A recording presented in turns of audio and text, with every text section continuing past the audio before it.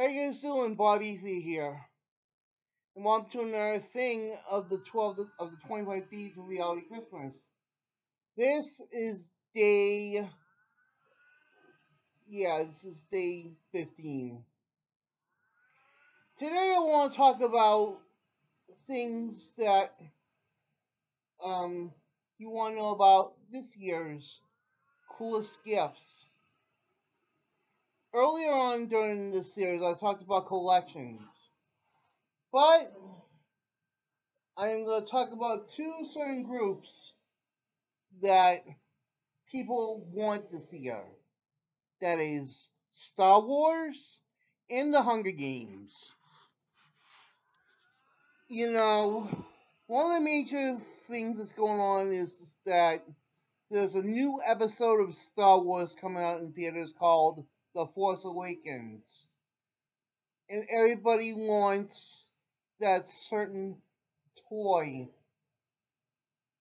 from that The Force Awakens. You have the lightsabers and the Lego Star Wars kits, backpacks, costumes. Anything that is Star Wars, even classic Star Wars, that's what they want. And that is sometimes it's expensive, but Star Wars has been the thing. Somebody wants that spherical droid that's taking over for R2-D2. But someone wants R2-D2 soup, you know, or mac and cheese boxes for collections. But they want the toys. They want the toys big time. They want to get those giant stormtrooper figures, you know, almost life size. Those are some ham and eggers. You know, they always go for the gusto. They also got Darth Vader masks and the other villain masks. I don't know the name of the villain, but I will know soon. And the Daisy Ridley masks or costumes. You know, maybe get a action figure of the old Han Solo. Or maybe a Chewbacca doll. Everybody will go with Chewbacca doll. Even Build a Workshop has Wookiees. You know, the Star Wars collection is very good. You know, because another good gift is tickets to go see Star Wars during Christmas, because right now all the tickets are sold out. But if you have to go see a movie before Christmas, go see Tina Fey and Amy Poehler's sisters.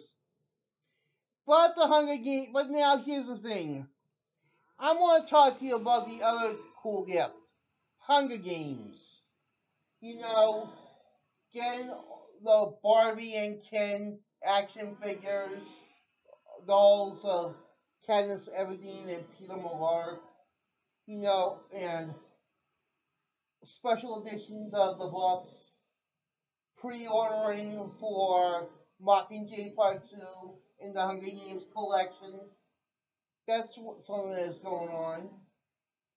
And there's a lot to be learned about this stuff. I'm hoping that